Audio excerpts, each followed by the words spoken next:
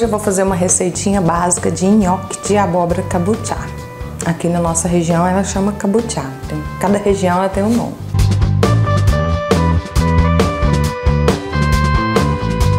Vocês lembram daquela panela antiga que a vovó ensinou vocês a fazer cuscuz? Eu aproveito ela para poder cozinhar verduras ao bafo. E agora eu vou colocar aqui as abóboras.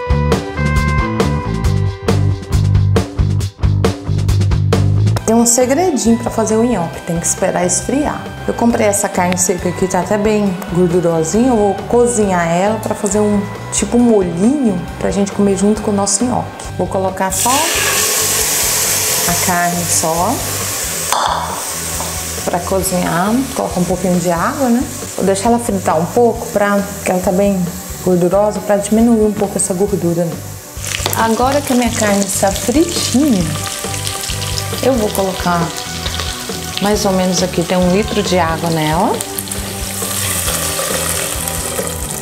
E vou botar ela para cozinhar na panela de pressão mais ou menos uns 20 minutos, tá? As minhas abóboras já foram cozidas ao bafo, olha, o tanto não precisa cozinhar muito não. Você coloca a faca e já vê que ela tá mais molinha, porque se ela ficar muito mole, fica difícil fazer o nhoque, tá?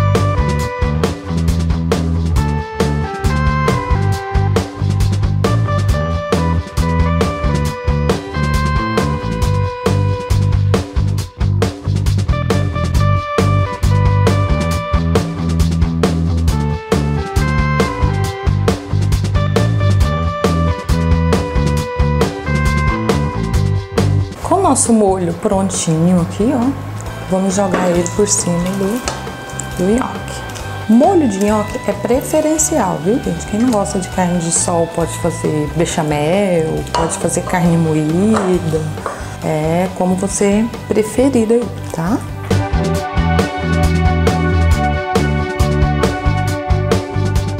E agora eu vou experimentar. Vou colocar um pouquinho de carne. Eu sou suspeita para falar porque gosto muito de carne de sol e gosto muito de abóbora. Mas é um casamento perfeito, viu? Ficou muito gostoso, maravilhoso.